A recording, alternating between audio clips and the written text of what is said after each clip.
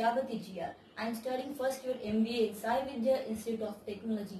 What you know about SAVI Institute of Technology? So I am here to share some information. So first of all, let us talk about SAVI Institute of Technology campus. The campus has good environment. They're providing girls and boys hostel with the safety as a first criteria, and also tasty and healthy food is provided. We have canteen facility, playground, and also library. Next, faculty and courses offered. We have trained and experienced faculty, whereas not only one-way communication, two-way communication is done, where even students will be interacting. Likewise, many activities will be done, presentation, case study interaction, and also group discussion is also done. And what is the courses? They have offering finance, HR, marketing, core finance, and also dual specialization is done. Next, placement training.